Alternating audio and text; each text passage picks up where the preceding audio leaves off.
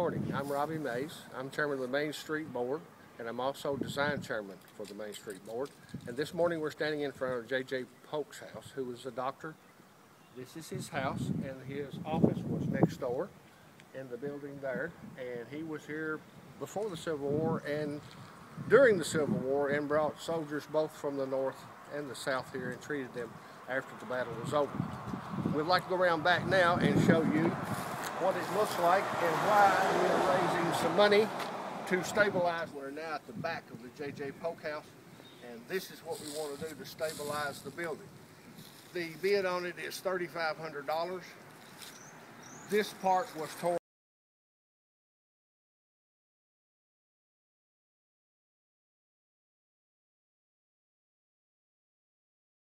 $3,500, which you can contribute to on PayPal, or mail it to us at Box 133, Perryville, Kentucky 40468.